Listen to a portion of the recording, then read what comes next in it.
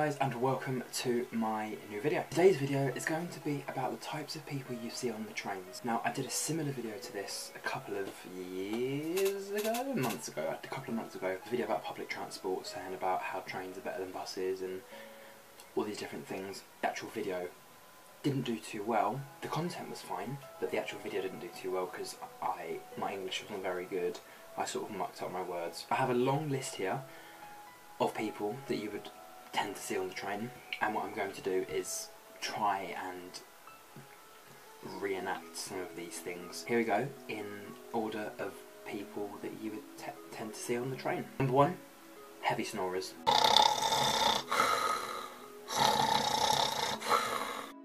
Number 2, people holding big newspapers taking up the space of 2 seats. Number 3, the kids and adults that are addicted to their phones. 4, the loud, unnecessary talkers. So yeah, you know when me and Jenna went to the cafe the other night and we were having a cup of coffee? Oh, that was such a brilliant night. I mean, it was fantastic. Like, it was the best coffee I've ever drunk in my life, and we actually went out clubbing afterwards. It was so amazing. 5, people with funny accents. So you came to sit next to me and I don't know what to say, but you like, I do not know, you let me sit, I don't know, I don't know. 6, drunk people. Way up the hammers, yeah.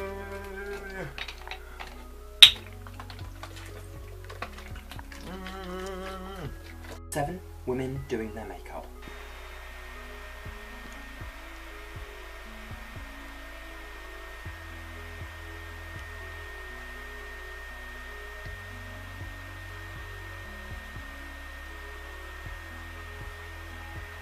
8, eyebrows. Number 8, people writing down what work they need done in their house.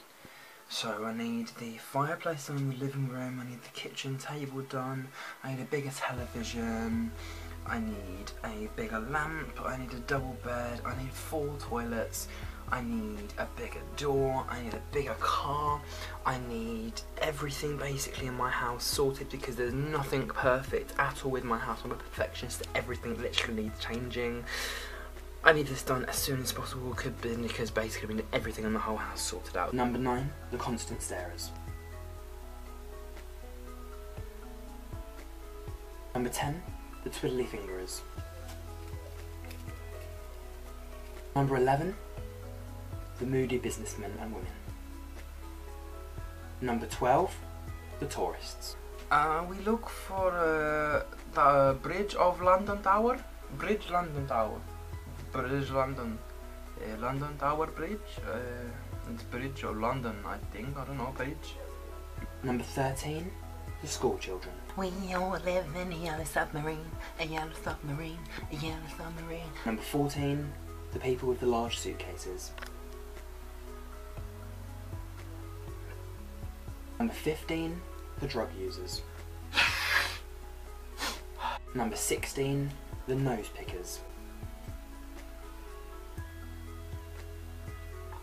Number 17, the people coughing loudly. Number 18, the people addicted to their phones. Number 19, the book reading nerds. 20, the mouthing singers.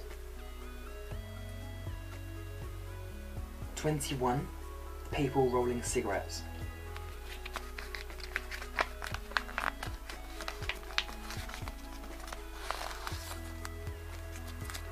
22, the phone peerers. 23, attractive people that everybody looks at.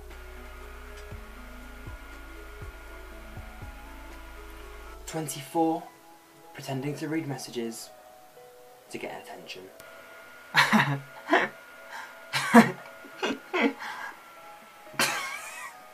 25, foreign people talking quietly even though we don't understand what they say. 26, people that walk down the escalators on the left incredibly slowly when what they can do instead is stand on the right and wait.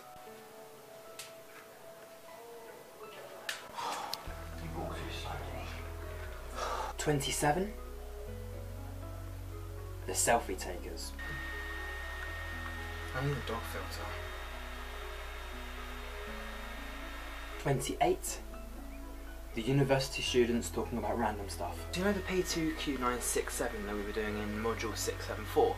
And part 2 of the DMCX29137, like module 3, part 3. So thank you very, very much for watching this video. I do hope you've enjoyed this video, and yeah, if you are any of these 28 things, or if you see people that are in the category of any of these 28 things, please let me know, write it down in the comments.